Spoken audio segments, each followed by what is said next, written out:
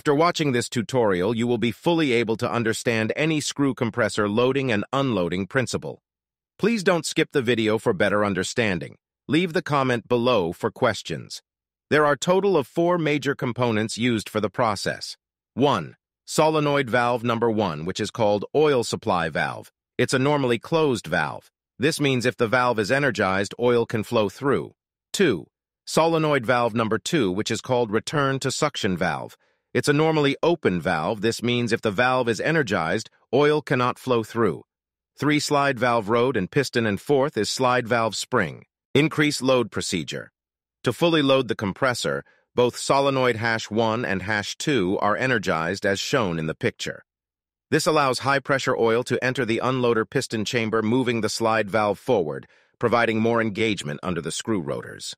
Both solenoids should remain energized to maintain the full load position. It's achieved by stopping the load or unload process previously described at an intermediate slide valve position.